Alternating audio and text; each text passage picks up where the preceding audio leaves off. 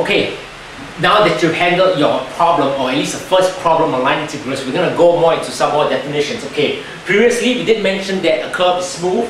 Remember, a curve is smooth, okay, if first derivative or the tangent vector, first derivative of the position vector is continuous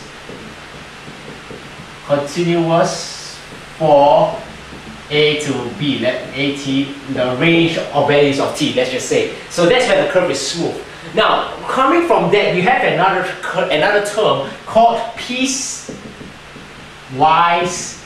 smooth. Okay, which may be of no relevance to you right now, but it's certainly very important when we're going to prove Green's theorem. All these definitions, all these terms will be used to develop further work.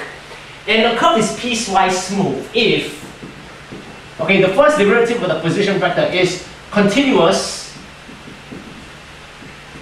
and different from the zero vector, continuous and different from the zero vector, okay, at all but possibly a finite number of values of t. Okay? Piecewise smooth, a curve is piecewise smooth if the first derivative of the position vector is continuous and different from the zero vector at all but possibly a finite number of values of t. So what does that mean?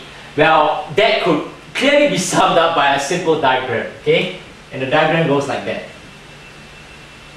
For piecewise smooth, it is if the curve is smooth, the first derivative is defined everywhere, but piecewise smooth is this. We go from here, we go from here, say P0, P0, okay? And then we go over here, but down here, the first derivative of the tangent vector is 0, so there is no tangent vector. So that means it stops over here like that, and then we carry on over here like this. Stop, carry on, stop, carry on.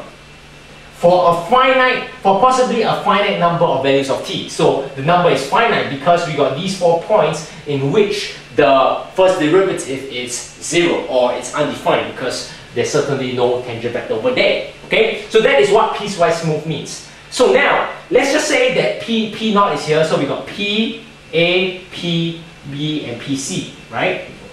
Okay, and we want to find the line integral. Okay, we want to find the line integral, okay, of, let's just say we want to go from P0, on the curve C, okay,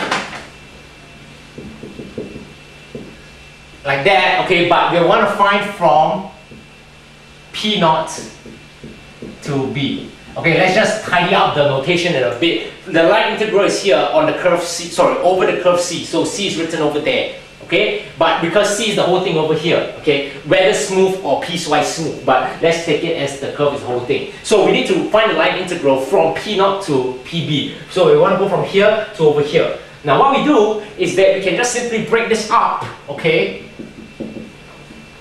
as the line integral, okay, of f is the same thing over the curve C, okay, but now we're gonna take the line integral of f, the vector field of the curve C1, okay?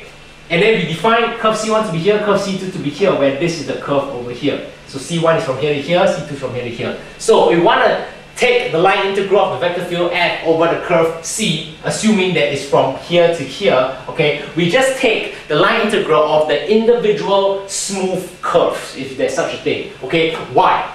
Because remember, we need the first derivative of the position vector to exist.